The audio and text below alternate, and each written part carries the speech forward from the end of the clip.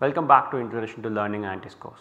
In this learning dialogue, I will demonstrate how to use Weka. I hope in last LXT you might have installed Weka and you have already played with Weka. However, in this LED I will talk about how to use Weka as a simple data set. When you start Weka in Explorer mode, you get this particular screen.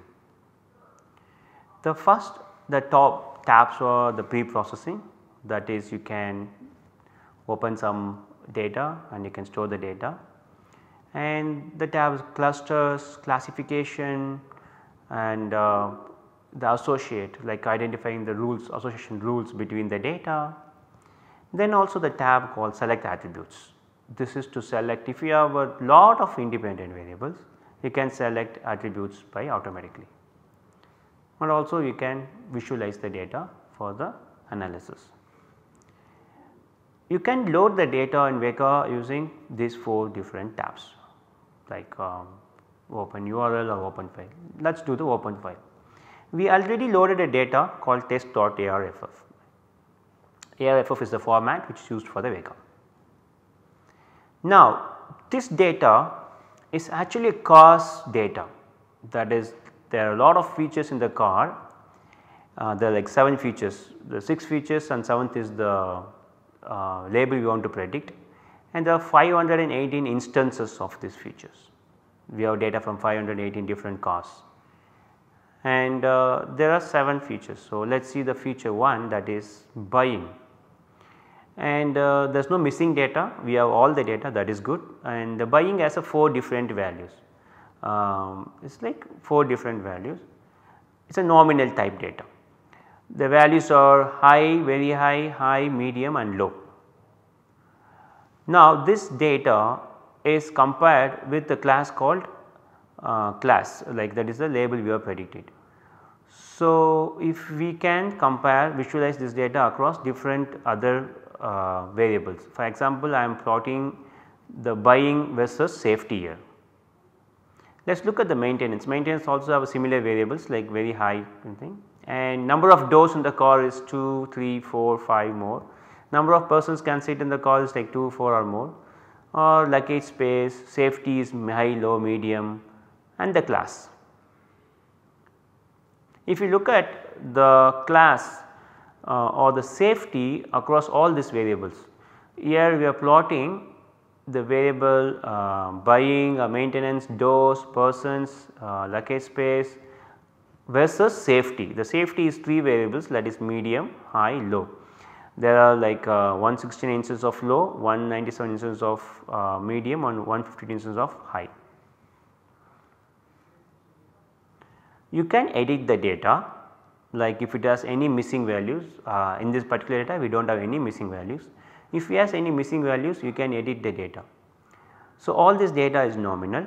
So, you can see the values for each of these variables like a buying, maintenance, doors, persons, luggage space, safety and classes. There are 4 classes in this. There are 4 classes in this variable. One is unacceptable, acceptable condition, good condition and very good condition.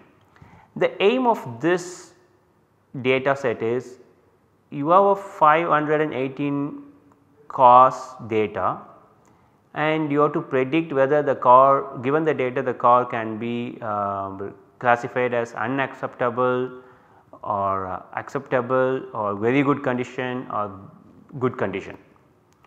There are 7 data sets here. So, first one is buying, the chance of buying is high, very high, maintenance is good, very high, medium, not maintained well, and the number of doors and persons and luggage space and safety. The safety is three features, that is low, medium and high. Given these 6 features, we have to predict whether the car is classified as acceptable or unacceptable or good or very good. So, these are the data we obtained from 518 cars. Also this class of classification is also done by the manually the experts in the automobile field.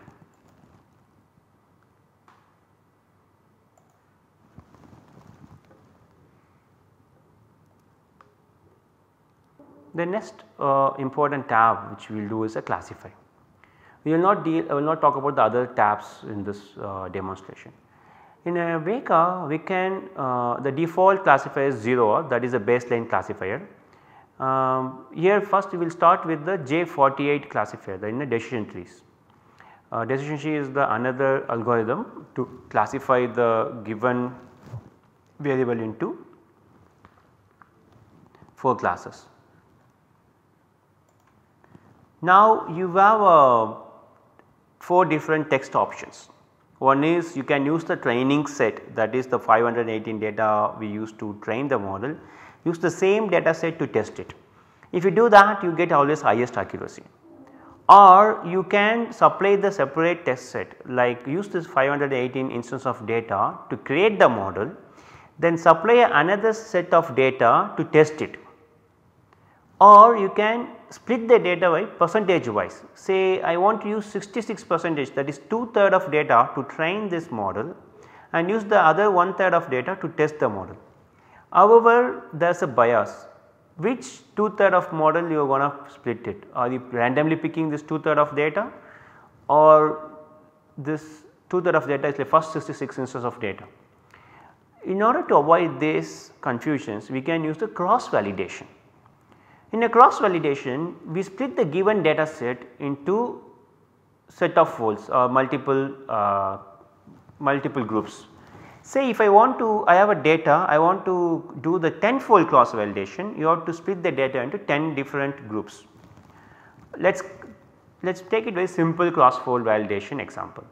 You have a 30 instance of data and you want to do 3-fold cross validation. You can split the data into first 10 is the first fold and second 10 data in second group and third 10 data in third group. So, the 3 groups of data each have 10 instance of data. What we will do, we will train the first 20 data, that is group 1 and group 2 data to create the model. We test it on the group 3 data. So, the group 3 data is a test data now. In a next iteration, we select the group 1 and group 3 as the training data set. We create a model using group 1 and group 3 as a training data set, then we will test it using the group 2. So, the group 2 also tested now. In a next iteration, we will select group 2 and group 3 as a training model, then we will select group 1 for the testing. So, in this case all this group 1, group 2, group 3 has been used to test the model, and the performance of all these groups is indicated as the accuracy or the performance of this particular classifier model.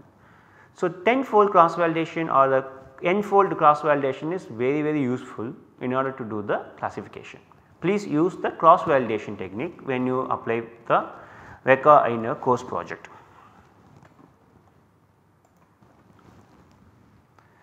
You can go and look at the more options, like instead of just selecting this 4 given options, you can have more options to high penalizing particular variable, or you can what are the things you want to look at, that you want to output the model or you want to output only the performance, all these things can be done. So, we selected J48 as the classifier model, then we want to predict the class, the nominal variable class of acceptable, unacceptable, very good and good, and we start it. Once we start it, we can see the performance here. The first thing is correctly classified instances, that is out of 518 instances, 439 instances are correctly classified. So, 439 divided by 518, that is the 83%, 84%, that is the accuracy of this particular classifier. So, incorrectly classified instances is 79 instances incorrectly classified. Then kappa statistics is 0.6 is very good value. Kappa actually compares the classifier performance compared to the 0 OR classifier, that is or the baseline classifier. That is, if I classify all these values as a only, that is unacceptable condition, what happens? That is the condition here in kappa. So, this particular is 66 0.66 better than the baseline classifier. So 0.6 is a very good value actually in classification, but in education settings it is good, but in this the setting which we use, that is example of call classification, is not, it may not be better kappa value. Root mean square is a 0.22332 and that is absolute error we can identify. Let us look at the table. Detailed accuracy by class. So, there is a true positive rate, false positive rate, precision, recall. Let's below look at the confusion matrix. There are 4 values A, B, C, D. A is unacceptable, B is acceptable, C is good and D is very good. This A, B, C, D classified as is the predicted value, the actual value is given in the row wise, the column wise is the predicted value. There are 335 cause are classified as unacceptable, which is actually unacceptable, that is good. There are 17 cause classified as unacceptable, but they are actually acceptable, that is B equal to acceptable. So, there is a wrong classification of 17 data that is like unacceptable the acceptable cause are classified as a unacceptable value. So, this is used to calculate the precision of this classifier. If you look at the precision of the first row, is a 0.952. So, this value is good. Also there are 32 other cause which are unacceptable, but which are not classified as unacceptable by the system.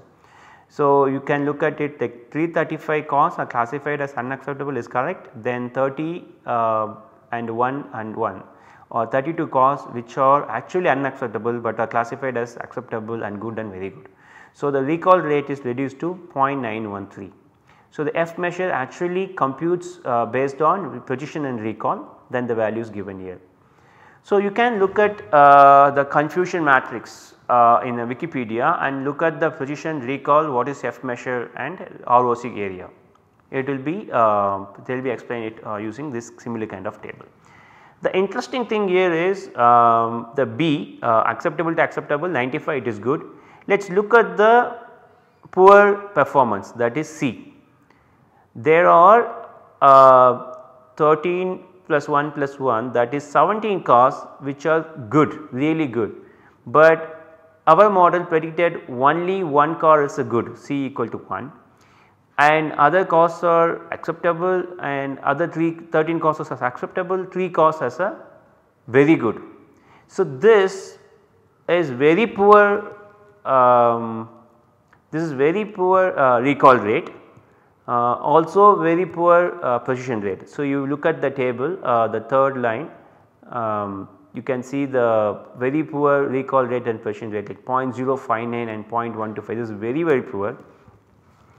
And the fourth one, although it is very less numbers, but it is good in the sense out of 14 cause, 8 plus 1 plus 5, 8 cause are classified as very good. So, this is good. So, we might have a better the recall rate compared to the other ones. So, based on this particular classification, we can see that the classification of good car is not done good. So, however, compared to all other 3 classes, this classifier has done really good job. So, the kappa value is 0.66. If you train the different set of classifier, we might be able to increase the performance of this classification task. You can also view the model we created, because it is a decision tree, we can visualize the tree. For example, the visualized decision tree has been created based on safety. Safety is the primary parameter here, and if the safety is equal to high, then it checks whether the number of persons in the given car, then based on that, if it is more, whether what is the value of buying, based on that it checks the maintenance, then it goes and classifies based on the value of maintenance, acceptable and unacceptable. Or it is low, then it looks at persons, then the luggage space or buying values. So, this is the real model which is used to create this, classify the given data set. Thank you for listening to the Weka demo, and I hope you will use Weka in a course project. We actually have the data and we will explain the data in a Nest LED. Use the data and apply it on a Weka and try to predict the students dropout rate in a MOOC. Thank you.